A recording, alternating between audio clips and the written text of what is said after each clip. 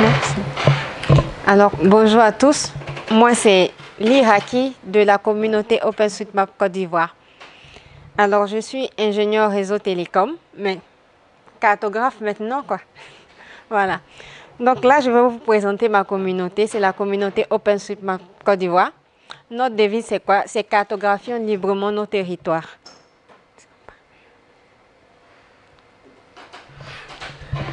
Okay, so Racky introduced herself as one core member of the OpenStreetMap collective of Ivory Coast.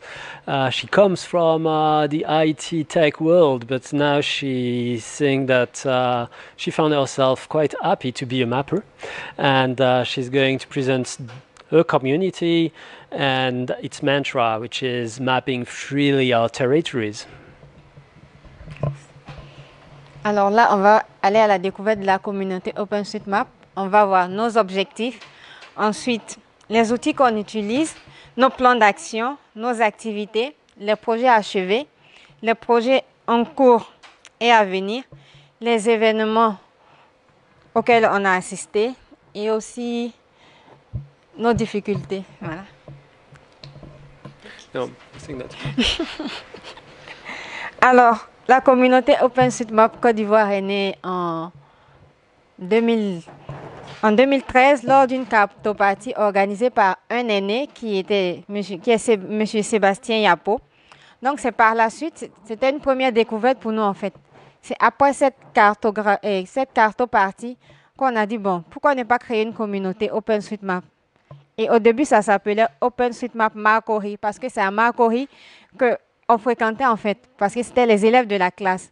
Donc, par la suite, on a vu que la Côte d'Ivoire, ce n'était pas seulement une commune, ce n'était pas seulement Marcory. Donc, on a décidé de créer OpenStreetMap Côte d'Ivoire. So at the inception of OpenStreetMap in Ivory Coast comes just a mapping party thrown out by one of the big guy there, Sébastien Yapo, who was lecturing in an engineering school in the commune of Marcory in Abidjan. And basically, after the mapping party, which has been well organized, the young participants just decided to self-organized and create OpenStreetMap Marcory. And then later on, they just realized, grasping geography, that Ivory Coast is not only Marcory, it's something which is wider. So they decided to change the name for OpenStreetMap Côte d'Ivoire.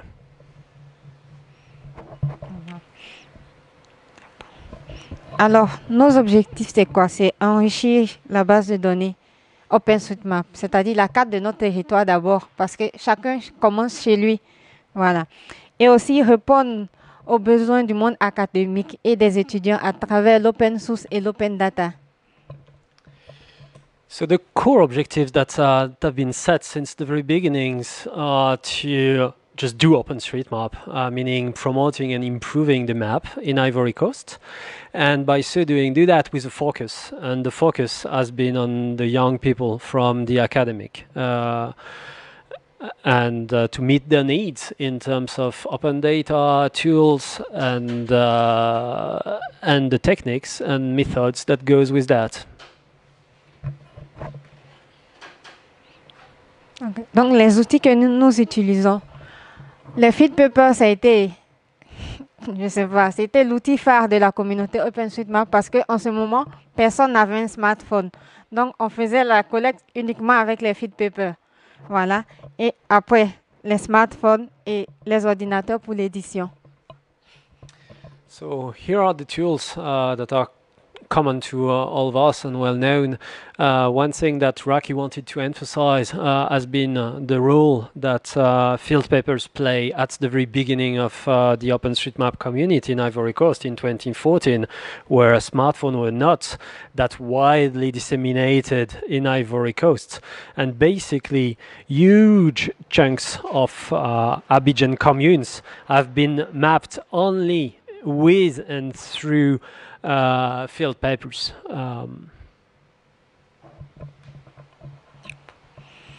Alors, le plan d'action de la communauté OpenStreetMap, c'est quoi? C'est d'abord la sensibilisation. La sensibilisation en quoi faisons? C'est d'abord parcourir les communes d'Abidjan, c'est-à-dire organiser des mapping commune tours dans les différentes communes de la ville d'Abidjan et aussi des mapping région tours qu'on organise dans les villes d'Abidjan et de la Côte d'Ivoire. So, in terms of action plan, everything is structured in Ivory Coast. That's an emerging country now. They're no longer developing countries.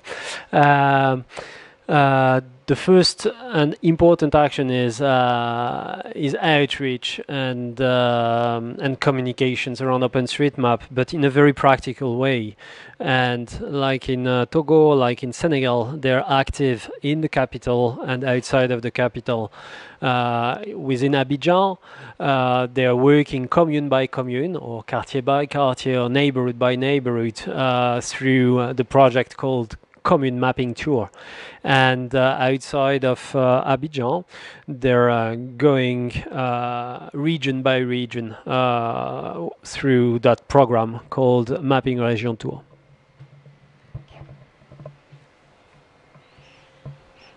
Alors, donc notre action, c'est produire de la donnée géographique sur nos territoires et également répondre aux besoins des ONG, du gouvernement et des autres communautés en matière de données ouvertes, c'est-à-dire de données sur la cartographie numérique.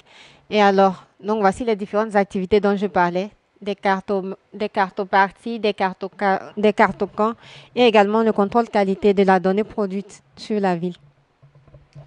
So, all those activities that promote OpenStreetMap happen on a very practical note and convey towards creating quality open data.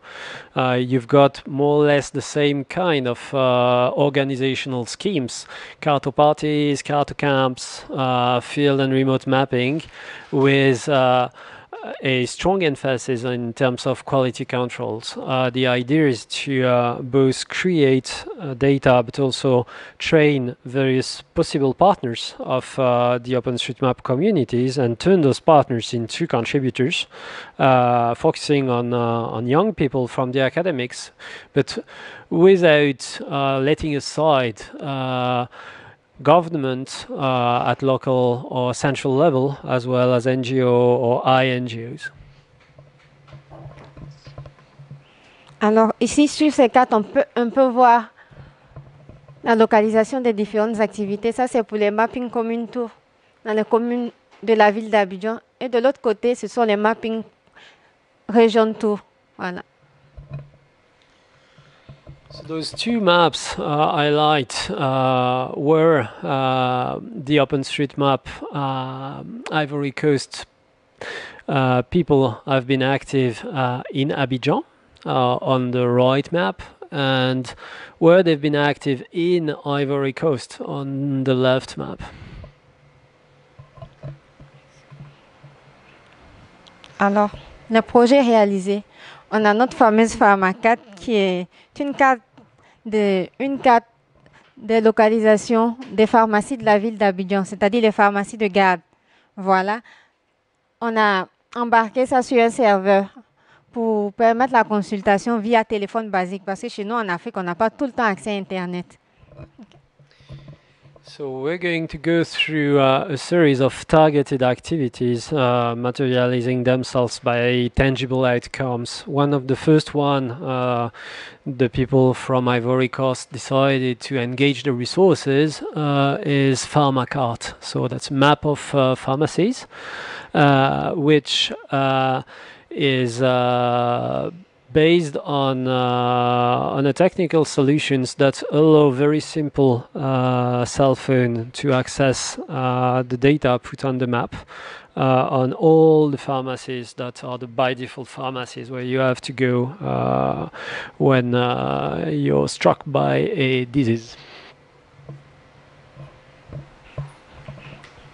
Ici, ça c'est un autre projet, c'était lors des inondations en Côte d'Ivoire en 2014.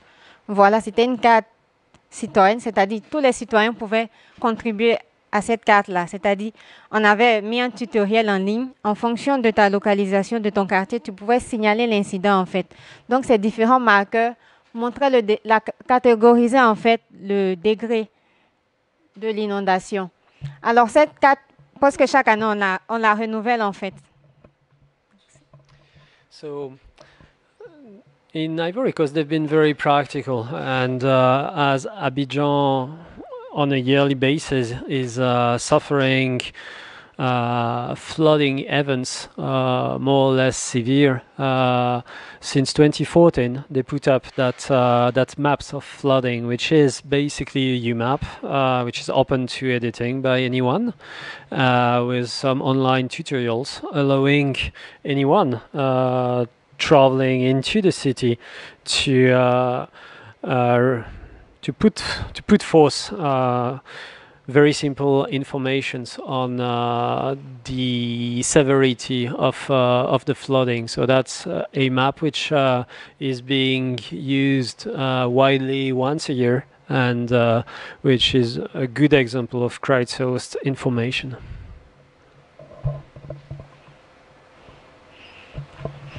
Ça, c'est la carte à prévention virus Ebola. Ça aussi, c'était une initiative de la communauté OpenStreetMap Côte d'Ivoire qui avait décidé de géolocaliser toutes les actions entreprises par le gouvernement ivoirien en matière de sensibilisation et de prévention pour la lutte contre Ebola en Côte d'Ivoire. So, aside of that first map on response to flooding or informations about flooding in Ivory Coast, they put up also same kind of maps on more important issues. That was the Ebola epidemics of 2013, 2014, where the focus was to have a map registry of all government initiatives around OpenStreetMap, around Ebola in Ivory Coast, at a time where the fear of a spread of that disease to Ivory Coast was extremely tangible.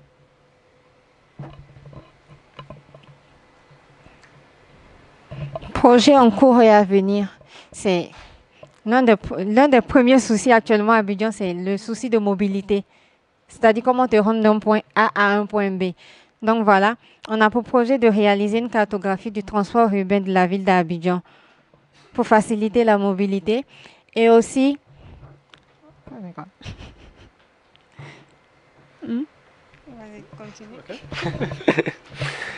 So just like in Dakar, with what Odette showed us about map for transportation services.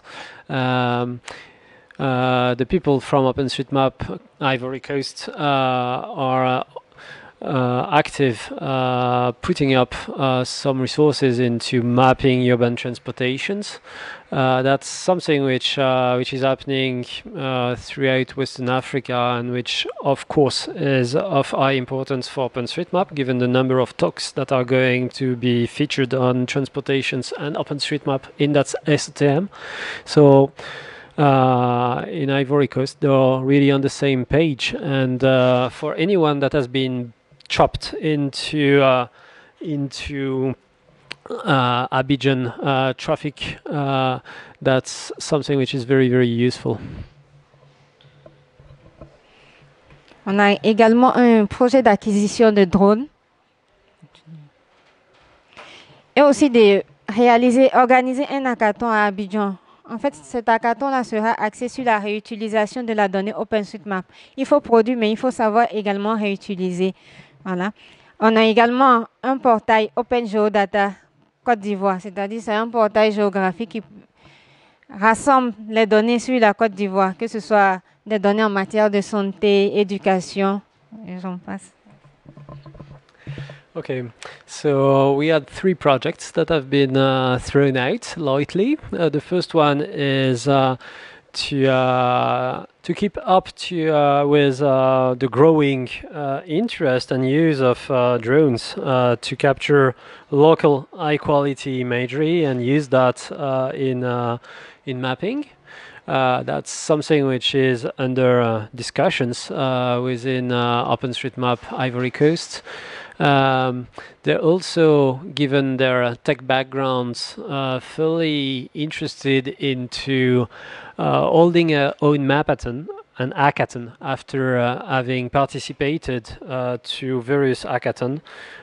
So that's going to be something that will, of course, and by default, rely on OpenStreetMap data and look at innovative or intelligent ways of using OSM data for mobile applications. Producing OpenStreetMap data is something which is good. Using OpenStreetMap data through the various services for accessing the data is something which is equally good.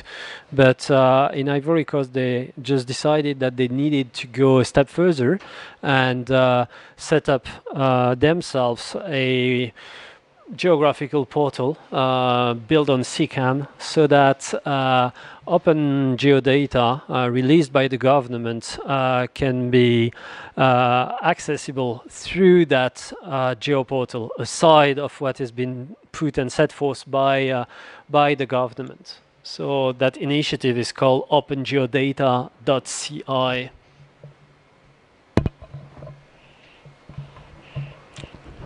Non. Le projet réalisé, il y a l'OPACI. En 2015, c'était avec l'IRD, c'est Lutte contre le paludisme en Côte d'Ivoire, l'OPACI. Voilà, c'était un projet de recherche de l'IRD qu'on a fait avec les LLG. Voilà, avec le soutien des LLG. C'était un projet de recherche sur la résistance des moustiques, en fait, aux pesticides utilisés par les maraîchers de la ville de Boaké. Voilà, donc pour ce projet-là, c'était un projet vraiment, vraiment intéressant. On a eu à cartographier les sites maraîchers, c'est-à-dire de la planche, de la parcelle à la plus petite planche qui faisait des fois 1 mètre. Oui, parce que, en fait, parce que le produit utilisé, des fois même ils utilisaient les moustiquaires en fait sur les plantes. Donc, on a eu également à cartographier les lieux de vente des pesticides. Parce que les moustiques se trouvent chez les maraîchers, ils ont des puits ouverts, des étangs où ils recueillent de l'eau en fait. Donc voilà, c'était pour cette étude-là. On a également travaillé sur EBOSI avec les LLG et l'IRD en 2016. Ça, c'était en co-réponse à des besoins, de production de données géographiques. C'était sur le projet Ebola en Côte d'Ivoire. Voilà, pour ce projet, on a eu à cartographier la propagation de la rumeur également. Oui, la rumeur. Okay, so with two projects called Lupasi and Ebosi, Racky is just presenting two initiatives of OpenStreetMap CI in partnerships with the Institut de Recherche pour le Développement and its local partners, as well as Les Libres Géographes, with two different focus. Lupasi is a project which focuses on malaria mosquito resistance in the city of Boaké, where you've got an intra-urban agriculture sector which is extremely active, and the use and the growing use of pesticides has an effect on the transmission of malaria. So there was an effort to try to better identify this, and there was need for very, very detailed geodata on how the intra-urban agriculture in Boaké is being organized, which involved mapping plots, but at the precision of plot of 1 meter out of 1 meter that can be set forth just in front of a public service or just outside of a paved road. and also be able to map all the systems of research of those pesticides. The work of the people from OpenStreetMap CI has been to do the mapping, but do the mapping with people from social sciences, young researcher. So those guys have been taught how to map, and then they've been mentored into mapping, creating the data models for the data that they need, and then they've been equally mentored on how to create mapping products to support their investigations, and being furnished with a service of QGIS maps and UMaps. We replicated the same approach for a project about rumors around Ebola cases disseminations after or during the 2013 West African Ebola epidemics have been circulating in given localities of Ivory Coast, and the same kind of approach has been used there with a dedicated team of people from OpenCI just working and mentoring young researchers from social sciences into creating the data, reusing the data, and sharing both data and GI products. Alors, l'un des projets qu'on a eu également à faire avec l'IRD, les Libres Géographes et OSMCI, c'est le projet Cohésion, ANR Cohésion qui est en cours. Alors, c'est un projet de recherche sur les constructions socio-territoriales des inégalités de la ville de Boaké, en fait. Voilà, c'est pour cartographier tout ce qui est structure de santé, éducation, point d'eau. Voilà. Et également voir la répartition des structures de l'accès, pour pouvoir faire une étude sur l'accès aux soins dans les différentes communautés. Il y a également le projet Cartoroute avec Michelin 2018 qui est en cours. Voilà, c'est un projet pour la cartographie du réseau routier en Côte d'Ivoire. So after the two projects held in Boaké with IRD and Les Libres Géographes and OpenCI, we just decided to go a step further and map the entire city of Boaké. So that's the second largest city in Ivory Coast, totaling populations 1.3 million. So that's not a small city, and we managed to put up a proposal which has been accepted to do some medical geographical some health geographic projects around how social territorial inequalities have been developing in that city using malaria as a proxy. And the need for geodata is very important in that project, and it's going to go also with high-level statistics. We're using the data to identify tiny areas where you will have bioepidemiological surveys as well as social sciences surveys to better understand the malaria dynamics in that cities, and that also goes with a large capacity building component project to train both the internal crew working on the project and all the people part of that consortium, but also all the partners of the geodata world in Boaké. and also to promote all the results of the ongoing research, scientific visualizations through an open science paradigm, an open lab, and all those things like that. Aside of this focus on health geography, people from OpenStreetMap Côte d'Ivoire, like people in Togo or in Senegal, decided to hit the road, and they do that with Michelin.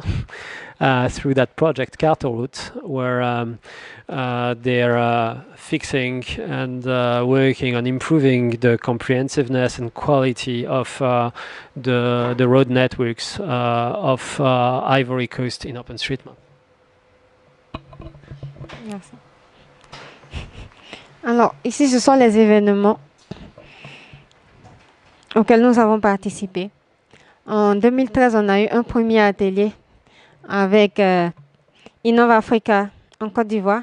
On a aussi eu un reportage avec Nicolas, qui est journaliste à RTV. On a également soutenu la création de la communauté OpenStreetMap Mali en 2014. On a participé à la conférence des ministres à Addis Abeba en 2015. Okay. So we've got a long list of events and training where OpenStreetMap CI participated to or benefited from. Like OpenStreetMap workshops in Bouaké on August 2014, support to the OpenStreetMap Mali communities in December 2014, participation to African ministerial conferences in Addis Abeba, and Alors, donc, depuis 2015, en 2015, on a participé à la conférence COI 11 à Paris sur la cartographie citoyenne participative. On a également participé à l'OGP en 2016 à Paris. C'était un atelier sur la cartographie numérique et le développement durable. Donc, depuis 2013, on participe aux missions organisées par le projet OEF et la francophonie en Afrique de l'Ouest.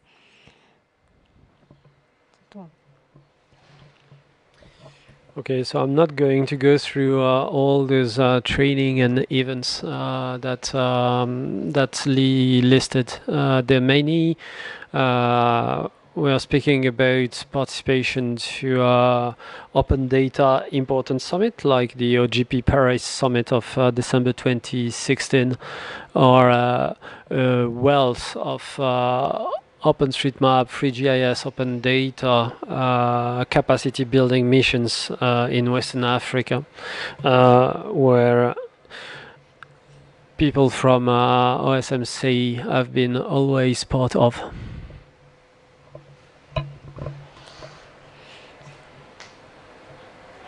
Alors, donc voilà, ça, ce sont les difficultés. Alors, les difficultés rencontrées, comme dans toute communauté, en fait, c'est le manque de ressources. Voilà. Okay, so the largest one, the big one, the one which happens for any OpenStreetMap collectives in Western Africa is the scarcity and the paucity of resources to carry out these activities, by all means. Alors, OpenStreetMap en chiffres, c'est plus de 50 ateliers de formation, des cartographies dans les 10 communes de la ville d'Abidjan et dans 5 villes de l'intérieur. C'est plus de 500 contributeurs en Côte d'Ivoire et plus de 1000 objets cartographiés dans la base de données. 100 millions. 100 millions, plus de 200 millions maintenant. 200 000 ou 200 millions? 200 000. Ah, okay. Okay, so that's a couple of figures about that activities of OpenStreetMap. It's around over 50 free training about OSM, free geomatics, open data. That's field mapping work having happened on a regular basis or once in 10 communes of Abidjan and 5 countries outside of Abidjan in Ivory Coast. the number of people having an OpenStreetMap account in Ivory Coast is over 500, and now it's more than 200,000 objects that have been mapped in OpenStreetMap. So that's for the figures. Donc, nous sommes présents sur ces différents canaux de communication. C'est juste ça. Facebook, Twitter, WikiOSM. Voilà. Merci. Question? Je vous applaudis. Question? Yep.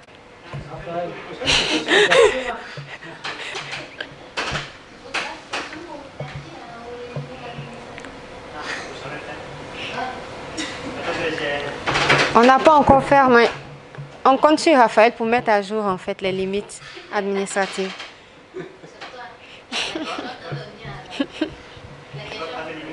C'est pas encore fait pour la mise à jour des limites en Côte d'Ivoire.